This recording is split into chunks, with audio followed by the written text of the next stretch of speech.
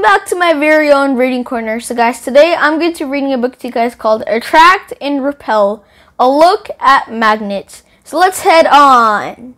So before we start reading, you guys can pause the video in case you want to look at the table of contents. Magnets stick. Drawings. A lunch menu. Photos. Many people have things on their refrigerators. But what makes them stick? Magnets! A magnet is an object that sticks to some metals. Some magnets are natural. Lodestone is a natural magnet. Lodestone is a kind of mineral. So metal nails stick to this piece of lodestone. Most magnets are made by people. Man-made magnets come in many shapes and sizes. Man-made magnets can be shaped like horseshoes, discs, or bars. They come in other shapes too, like if you want it to be in a heart shape or a star shape. A magnet attracts only certain kinds of metals. A magnet sticks to this metal, but magnets will not stick to all metals. A magnet sticks to steel. A magnet sticks to iron. Magnets do not stick to aluminum.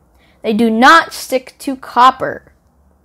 These copper bits are not attracted to the magnet, but the steel bits above them are. Magnets do not stick to wood, cloth, or plastic either.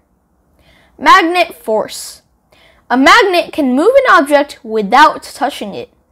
Magnets move objects through magnetic force. The force is invisible. You cannot see it. Magnetic force makes a metal ball move. So you guys know, like if you have something like something made of iron, let's say, or steel, and you have a magnet, then it will automatically come to it because of the magnetic force, or it can also be pushed away. Hold a magnet above a steel paper clip. The paper clip will fly off the table. It will stick to the magnet. Magnetic force moves from magnets into magnetic objects. Magnetic force can move from one magnetic object to another. It can also move into magnetic objects that aren't even touching the magnet. The paper clips at the end of this chain aren't touching the magnet, but magnetic force moved into them through the clips at the top of the chain.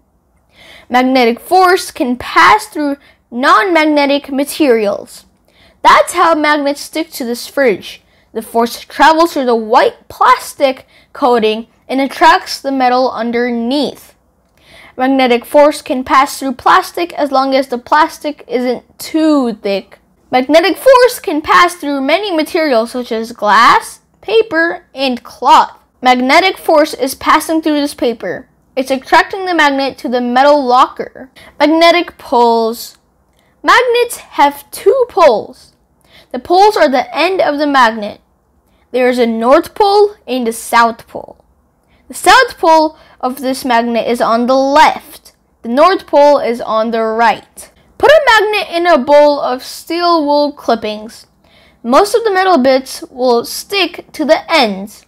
A magnet's force is strongest at the poles.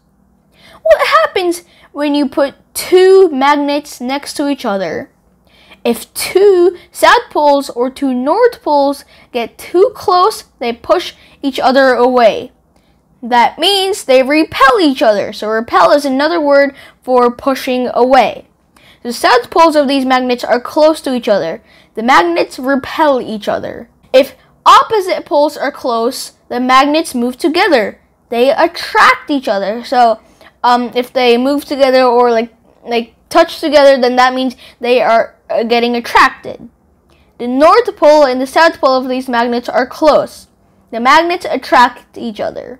Magnetic Earth. Earth is like a giant magnet. It has a north pole and a south pole. People learned that a magnet's north pole points toward the north pole of Earth.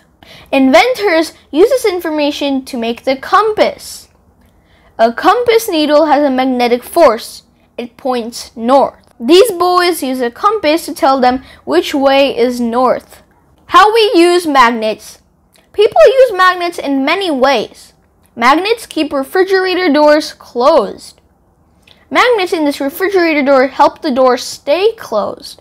They are used in speakers and earbuds. They're also found inside computers. Giant magnets are used to make electricity.